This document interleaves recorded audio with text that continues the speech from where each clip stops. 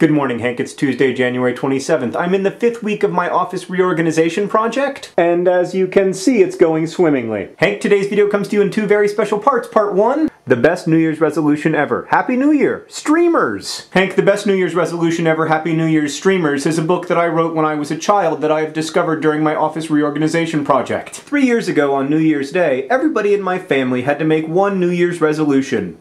I hated that. Mom, why us? Because. Hank, if we can take just 1 second away from the story, I'd like to explore the whole question of this staircase to nowhere. When I was a kid growing up in Orlando, Florida, I believed that the definition of rich was that you had stairs in your house. Like, I believed in the whole direct relationship between richness and stairs so completely that I thought that the IRS came to your house every year and was like, how many stairs you got? And you were like 13, and they were like, that'll be $20,000. Alright, back to the story now. My mother promised to clean out the drawers. She hasn't done that since we left Michigan in 26. Mom, there's little brown things. Dad promised to weigh under 600 pounds. That would be a miracle. I promised to weigh under 600 pounds. But Dad, that's what you promised last year. By the way, note that you can tell Dad is fat due to his belly. My brother promised to take a bath.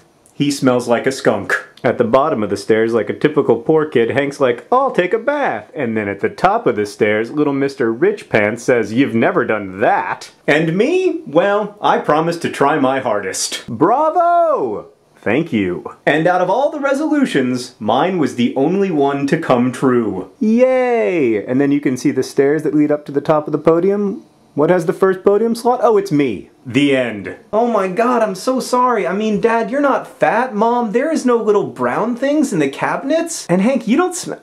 Well, actually, you could stand to take more showers. Part 2, the reinvigoration of the Ning. Hank, the Ning has been suffering from a little bit of neglect, so much so that in fact many people watching this video are probably saying, what's the Ning? Link in the sidebar? And I think I've come to the conclusion that we just can't run the Ning by ourselves. Hank, what we need is some Ning masters. Ning master's a fun word to say. It's like all the best parts of a ring master, except you don't have to get eaten by lions. So Nerdfighter, starting soon there will be a few Ning masters. They're gonna feature new content on the main page of the Ning. They're gonna organize and moderate the crazy Ning forums, and they're generally just going to raise up the awesome levels of the Ning. If you are a committed Made of Awesome Nerdfighter who would like to be a Ning Master, apply by creating a blog post telling me why you should be a Ning Master, and then I will pick a few of my favorites, and those people will become Ning Masters. Also, even if you do not want to be a Ning Master, if you do want to share your creative awesome with other people on the Ning, start making blog posts. In fact, even if you're uploading photos and videos, try to upload them as blog posts, because that makes it much more likely that we can feature them on the front page. Okay, I gotta go back to writing the Paper Town screenplay. Hank, thanks for being awesome. Nerdfighters,